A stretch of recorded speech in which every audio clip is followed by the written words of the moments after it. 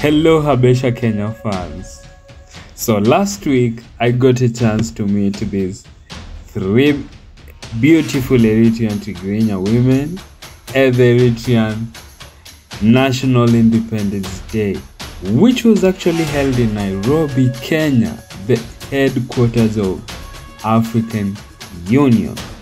I was really curious to know how this coffee that goes by the original name Buna is made.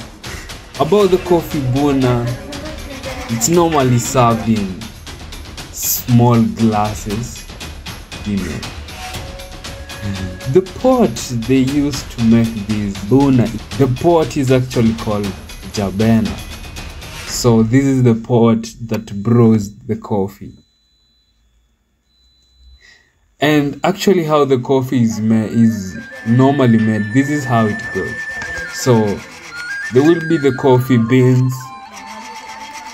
They get roasted for about maybe 5 minutes. By the time it gets to the 5th minute, it is really, it burns and it has this smoke.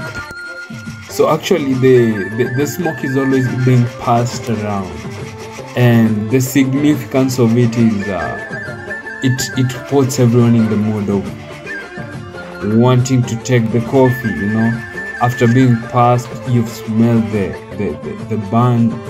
burnt coffee, and you get close to the smoke, and sniff the smoke deep to your lungs.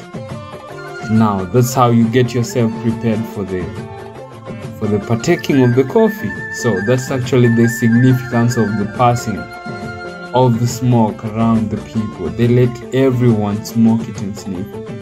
So that's actually the significance of passing the coffee around, right?